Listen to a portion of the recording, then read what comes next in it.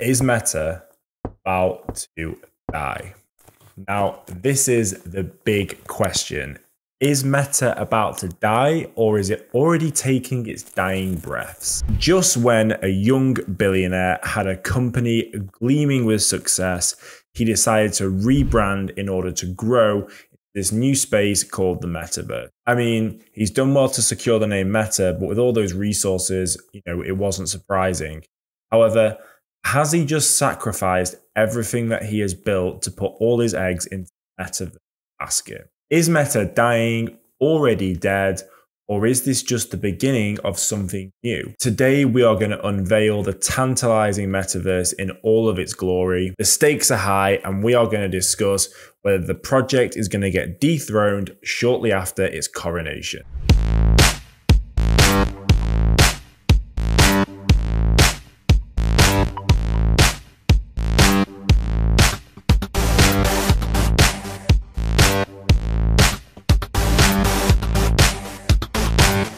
The grand rebranding, Facebook to Meta. In a letter from Mark Zuckerberg, he states that we are at the beginning of a new chapter in the internet. The next platform will be even more immersive, and you'll be able to do almost anything you can imagine. Zuck's plan for the Metaverse is to take Facebook from a single-use platform into a multi-channel network that will give you that sense of feeling and presence all within his Meta. The official new name of Facebook, being Meta, was also met with a little bit of rebrand. The logo itself, nothing particularly special, but what it does is it kind of highlights the expansion of the Web3 community and also the Metaverse. So this could be considered as an exciting new transformation. But the golden question is, how much money is Meta actually burning in their quest? The Meta umbrella incorporates many individual apps. Some of them you'll be more familiar with, like Facebook, Instagram, and WhatsApp. These platforms lay at the heart of Meta's version of the Metaverse, and they play a fundamental part in their virtual reality, augmented reality, pretty much everything in between. A virtual world tied together but then brought into the present. This technology sounds incredible, but is Meta that little bit too early, and are they burning a massive hole within their pockets? Hold tight for this one, guys, and make sure you're strapped in. Meta has burned $15 billion on project since last year. $15 billion. In the previous video, we talked about Google acquiring YouTube for $1.65 billion, and now that being worth in excess of hundreds of billions, if not trillions. Meta's just gone around and burnt in about 18 months, $15 billion. Zuck has lost his head. And what is there to actually show for it? The company has not yet actually shown what the money's been spent on, and the Metaverse is at risk of going into a really deep, dark hole. The details of where the money has gone certainly remain fuzzy, and the transparency amongst investors is nothing that we haven't seen already from Zuck. If I was a main investor in Facebook, I'd be pretty pissed off by it. One thing that can be documented is, though, Meta's $2.8 billion loss in Meta Labs alone, which is a crucial part of their Metaverse project, is pretty alarming and would cause some real concern. You have to remember as well, Meta is also weakening from growing competition from other social media platforms. We previously mentioned how I believe that YouTube is going to take over Google as the most valuable website in the world, and we've been banging on for the past few months about TikTok Shop combining content and commerce to do something that Amazon could never do. And the evidence here proves it. Meta was once one of the top 6 companies in the whole entire world by market capitalization.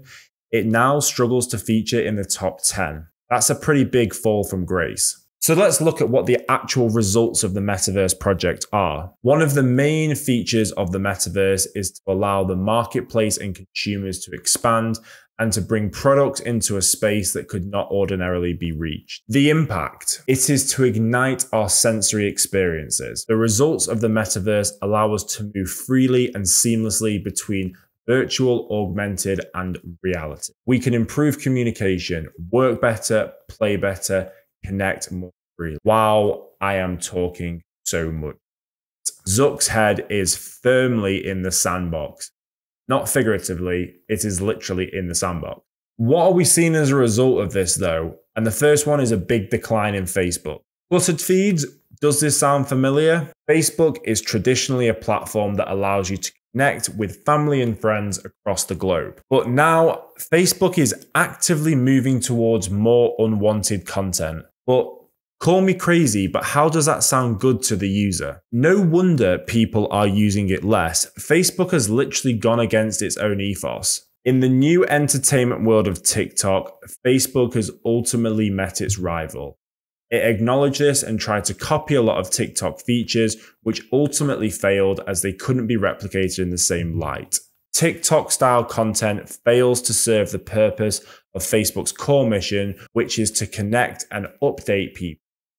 Their mission is just not the same again. Meta is desperately trying to get people to stick around, but being a copycat certainly isn't the right answer. The new generation love entertainment and have been brought up in front of TikTok.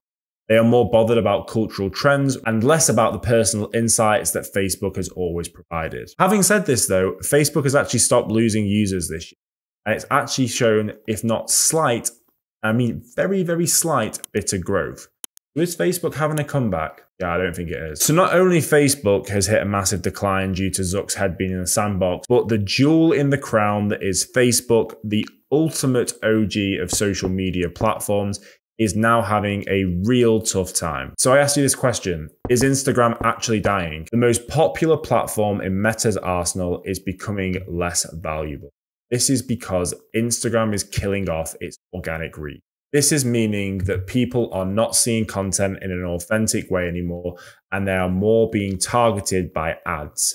What happened to Facebook is happening to Instagram. They don't want you to build reach organically. They want your money. They want you to pay to reach your audience, and that is just not fair. All the creators that built these great audiences of creating amazing content, really engaging with their community, you are now at a loss, all down to Zuck trying to line his pockets due to the losses of the metaverse. The algorithm is fixed and it has been altered to prioritize the paying customers.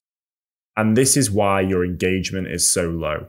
So it's pretty understandable why all these creators are so fed up with Instagram, especially the ones that spent years building a loyal following. As I already said, the algorithm has been played with. Creators are frustrated because they want to maximize their reach and engage their audience. The new algorithm is hazardous and it's not playing ball with the creators. Instagram's aim to find different ways to monetize their platform is forcing creators to spend money on boosting their posts. This means that the organic reach of posts is becoming less valuable because it cannot compete against paid advertising. What was once a viable organic solution, Instagram has now tarnished this with its overemphasis on paid ads, and ultimately, I can't help but think this is because they're losing so much goddamn money in this flipping metaverse. It's pushing creators more and more and more off Instagram and onto other platforms. Really, the boys at the big table at Meta really need to sort their shit out, because ultimately they are the catalyst which is driving these creators over to Twitch, TikTok, and YouTube. So there's mad frustration across creators and users. But has Metaverse put all of its eggs into one basket, and is it banking on the Metaverse becoming the next wave of social media? We discussed how YouTube is probably going to become a social engine. My next vlog is going to be on TikTok and how they are creating content and commerce to form this beautiful shopping experience. With Instagram backing out of the commerce game and kind of pulling the plug on Instagram Shop, have they really gone balls to the wall and really gone into the metaverse? And is Zuck playing his final hand?